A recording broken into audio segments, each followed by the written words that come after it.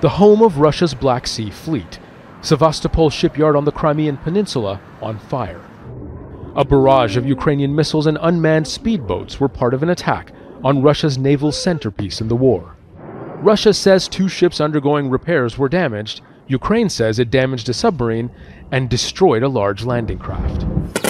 Just days earlier, in a daylight operation, Ukrainian special forces took control of the Boyka Towers, the offshore drilling platforms Russia seized after annexing Crimea in 2014, used since to control the Black Sea.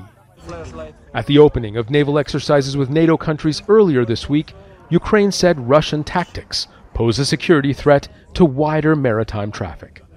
There is a big problem in the Black Sea because of the high concentration of Russian mines. They wash up on Ukrainian, Romanian and partner shores, including Turkey. It's difficult to predict how the mines will behave.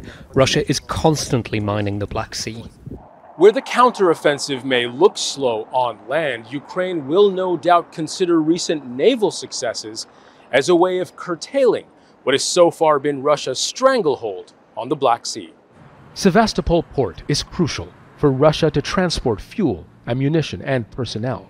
While the Black Sea remains contested, Russia may struggle to replenish major losses.